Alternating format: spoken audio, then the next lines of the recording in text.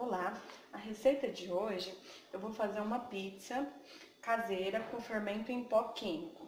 Também, antes de começar a receita, eu quero agradecer aos novos inscritos que estão chegando e aos que já tinham no canal. Muito obrigada e que Deus abençoe cada um de vocês. Então vamos lá para os ingredientes da pizza. Eu vou utilizar para o recheio meia calabresa. Aqui eu tenho 3 rodelinhas de pimentão e um pouco de cebola, tá cortada bem fininha. Tenho um pouco de molho de tomate. E aqui eu tenho mais ou menos 6 ou 7 fatias de mussarela ralada. Eu deixo elas congeladas e ralo ela no ralo bem fininho. Para o ingrediente da pizza, o que a gente vai precisar? Um ovo. Esse aqui eu vou dar uma quebrada na gema dele depois. Uma colher de chá de sal rasa. Aí eu vou quebrar esse ovo misturando com açúcar e com sal. Aqui eu estou usando medidas de xícaras padrão. Então, tem 1,5 xícara de farinha de trigo e 1/3 de xícara de água, que é 80 ml de água. Vou colocar aqui dentro. E vou utilizar também 1 colher de sopa de óleo. A gente vai misturar. Nessa mistura aqui agora, eu vou acrescentar 1 xícara de farinha de trigo e vou mexer. Por que eu não vou acrescentar tudo? Porque possa ser que a gente não utilize tudo aquela meia xícara ali. Quando tiver nesse preparo aqui eu vou acrescentar 1 colher de chá de fermento em pó para bolo. Vamos misturar. Agora eu vou tirar da colher e vou dar uma sovada na massa. Para sovar a massa, o que eu vou fazer? Acrescentar um pouquinho dessa farinha. Essa é uma pizza que ela não fica muito grossa. Se você gostar da massa grossa, você vai fazer uma pizza só. Aqui, o meu esposo e as crianças gostam da massa fininha. Então, eu vou dividir essa receita para fazer 2 pizzas.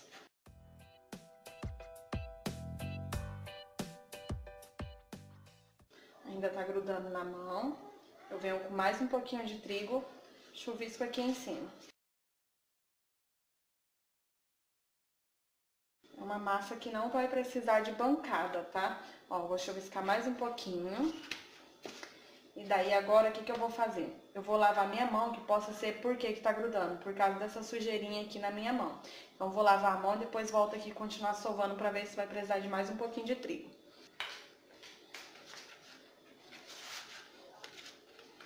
Mão lavada, agora vamos lá.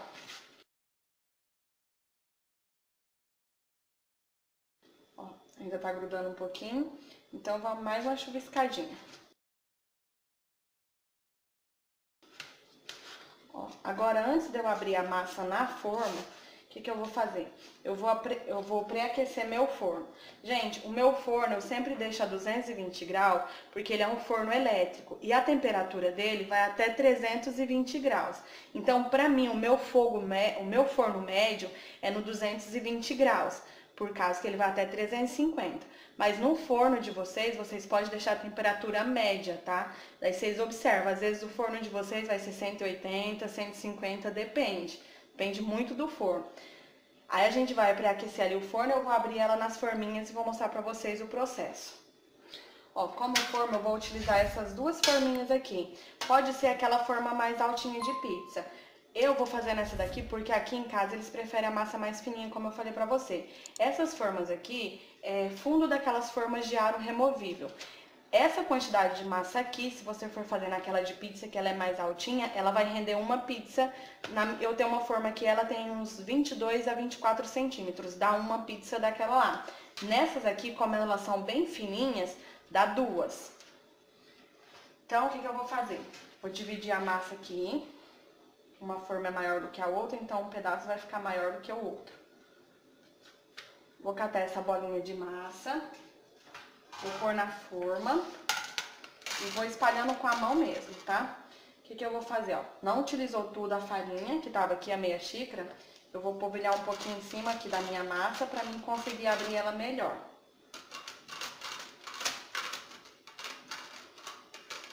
Se você quiser fazer esse processo com rolo, também pode fazer. Eu prefiro fazer com a mão, que vai mais rápido.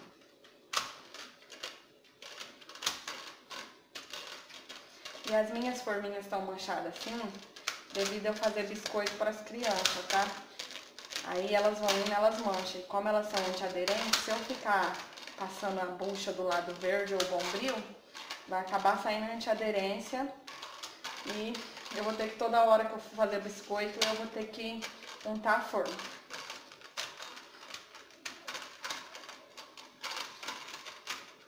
Lembra que ela vai dar uma inchadinha também ainda na massa, porque ela tem fermento.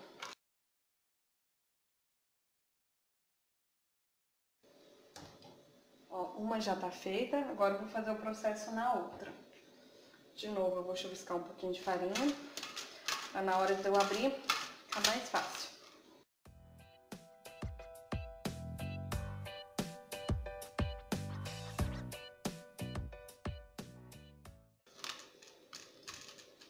A grossura delas, dessa pizza aqui que eu tô fazendo nessa forminha, vai ficar tipo uma espessura de mais grossinha que um rapidez, sabe? Mas fica bem gostosa. Meu esposo fala que a massa fica mais leve do que com a massa mais grossa.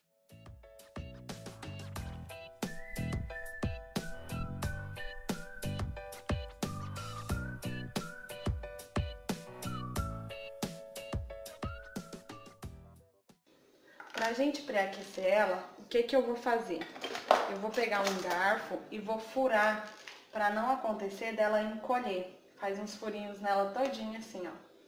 Aí, enquanto ela pré-aquece ali, que ela tem que dar uma cozidinha, o que que a gente vai fazer? Eu vou cortar o recheio calabresa, as outras já tá raladinho e cortado, mas eu vou cortar a calabresa. Fica no forno por cerca de 5 minutinhos, sabe? Que é só o tempo dela dar uma cozidinha. Daí o restante do cozimento faz a hora que tá com recheio. Todas furadas, vou levar ao forno.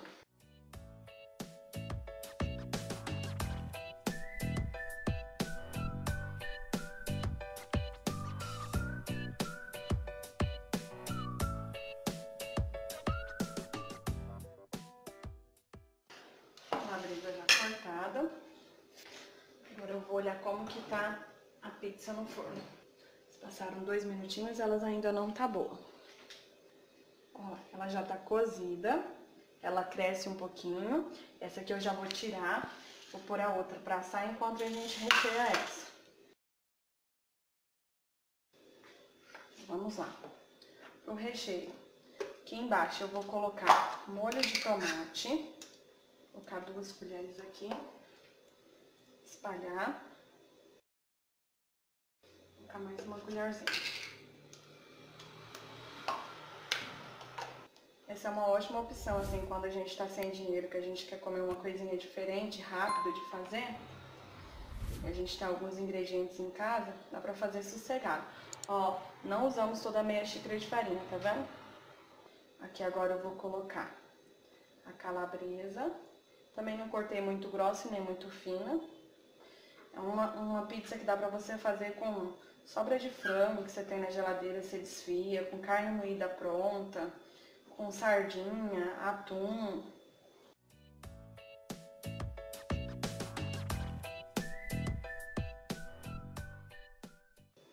Agora eu venho com a mussarela. Eu já deixo ralado assim, porque pra mim facilita. Como eu tenho criança, eu congelo também, aí nunca desperdiça.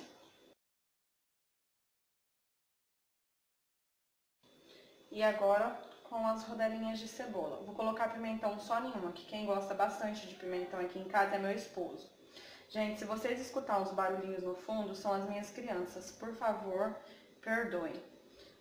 Se vocês quiserem colocar tomate, azeitona, também dá pra colocar. Eu não tenho, por isso que no momento eu não vou colocar, tá? Aí agora aqui por cima, pra dar o gostinho de pizza, a gente coloca orégano. Salpica um pouquinho por cima. Agora eu vou tirar a outra que tava no forno e vou levar essa daí pra assar. Ó, o meu forno, ele tem a opção de dourar em cima e assar embaixo. Agora, nesse processo, eu vou deixar os dois ligados, tanto de cima quanto de baixo. Se o seu forno não tiver, não tem problema, só que daí você aumenta um pouquinho mais o forno, tá? Só cuidado pra não queimar. Vamos fazer o mesmo processo nessa. Molho de tomate. Ó, no total foram 6 colheres de molho de tomate. 3 para cada pizza. Nessa aqui que eu vou colocar o pimentão, eu vou colocar 3 gotinhas de molho de pimenta, porque meu esposo gosta bastante.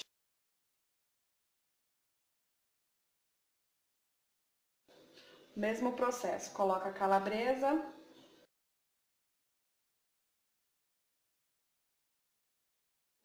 Confesso para vocês que agora com essas altas nos preços das coisas, essa aqui tem sido uma ótima opção para fim de semana, quando as crianças querem comer coisas diferentes. Mussarela.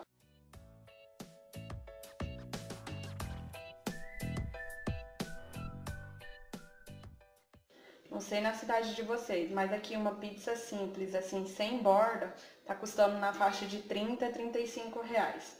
Com borda, tem pizza até de 40 reais. As mais baratas saem em torno de 38, 37.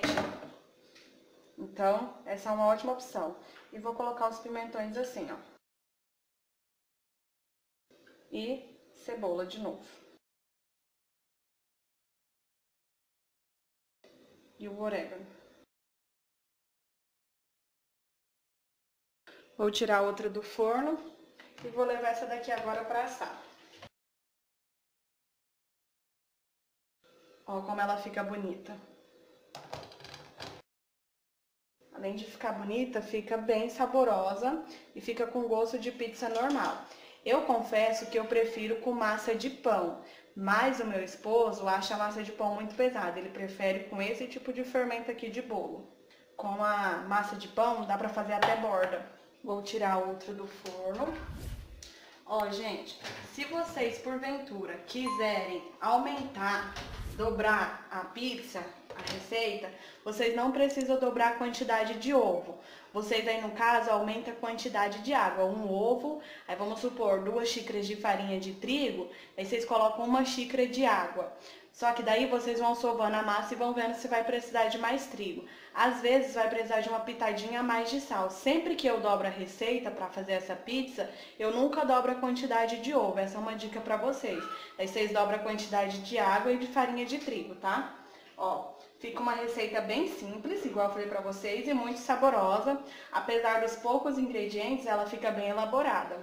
Se vocês gostou, deixa seu like, deixa seu comentário, se inscreve no canal para me ajudar e muito obrigada. Até a próxima. Fiquem com Deus.